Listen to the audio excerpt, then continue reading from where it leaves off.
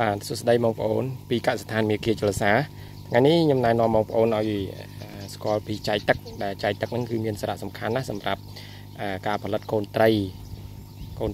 នៅអាយុដាក់កាលដំបូងគឺវាស៊ី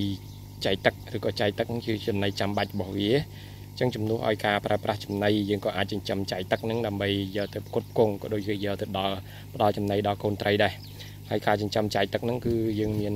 ការប្រើប្រាស់វត្ថុធាតុដើមងាយទេមានជីអ៊ុយរ៉េជី DAP មានកន្ទុកមាន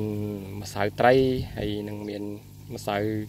សណ្តែកសៀងដែលយើងយកមកផ្សំចូលគ្នាហើយខ្ញុំនឹងបញ្ចេញវីដេអូមួយទាក់ទងនឹងព័ត៌មានលម្អិតពីការផលិតចែកទឹកឬក៏ការចិញ្ចឹមចែកទឹកហ្នឹងអញ្ចឹងយើងអាចពិនិត្យមើលចែកទឹកហ្នឹងបានយើងនៅក្នុងអាងនេះ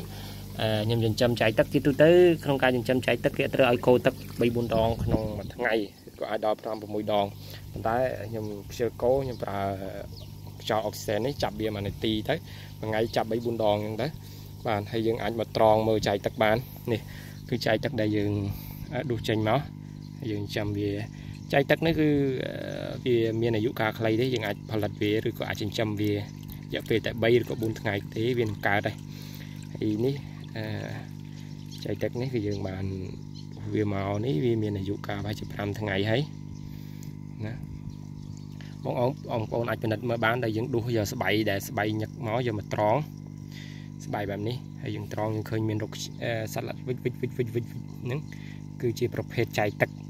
ដែលយើងយកសម្រាប់ឲ្យជាចំណីកូនត្រីឆ្ពិនកូនត្រីអណ្ដែងឬក៏កូនត្រីផ្សេងទៀតដែលវាមានអាយុកាលក្រោម3អាទិត្យវាអាចស៊ីចែកទឹកនឹងបានហើយអាយុកាលលើនេះក៏វានៅតែបន្តស៊ីដែរប៉ុន្តែគាត់ថាចាប់ស៊ីរបស់វាអត់សូវជាចាំបាច់វាត្រូវការចំណីដែលមានរុក្ខជាតិហើយចំណីដែលមានទំហំធំជាងនឹងបាទហើយពិសេសបងប្អូនអ្នកដែលចិញ្ចឹមកូនត្រីសម្រាប់លក់ដូចជាកូនត្រីក្រឹមកូនត្រីអីគឺចាំបាច់សម្រាប់ចែកទឹកហ្នឹងគាត់ត្រូវតែផលិតបាទឥឡូវយើងអាចពិនិត្យមើលឃើញបានយើងអាចដួសក្នុងកែវមកបាទយើងអាចចាំងថ្ងៃមើលបានបា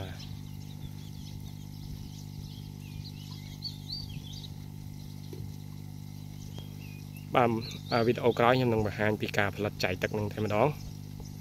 អរគុណច្រើន